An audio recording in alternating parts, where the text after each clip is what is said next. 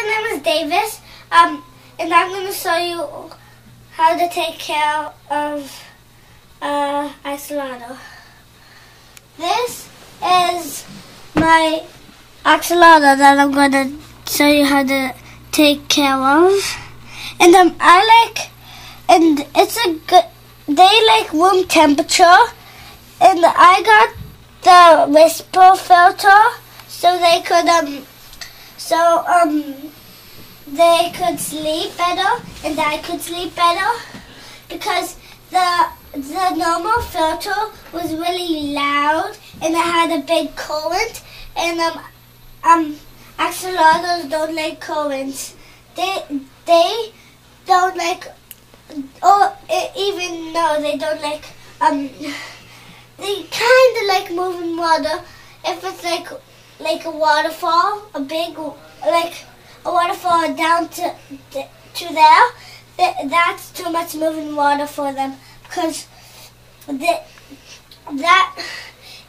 there's the reason why there's so much noise is that it drops. So putting a filter inside is a good idea.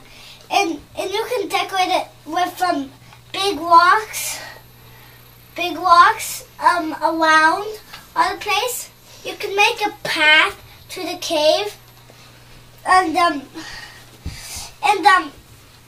I get my leaves behind here because I think it's cool.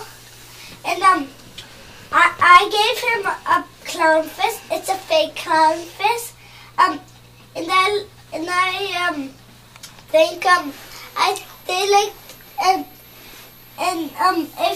if you put real fish in, they may eat each other. He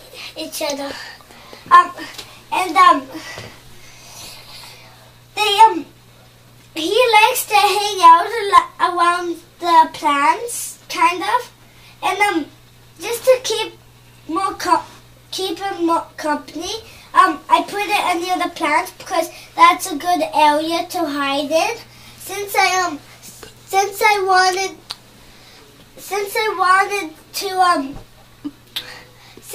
wanted to have a path to the cave.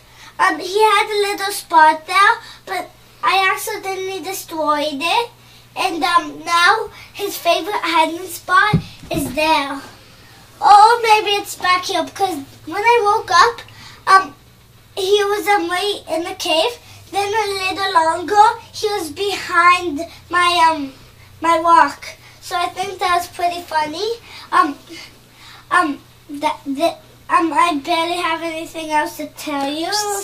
So I feed him some tiny food pellets, like my fish's food pellets. My fish's food pellets. These food pellets. I don't feed him these pellets, but I feed him like a big old version of these.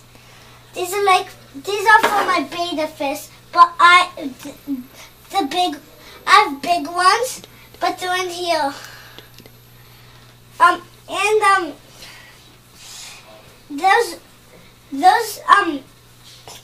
You can have bloodworms, but I have the sinking pellets. And that's about it. I hope you enjoyed the video.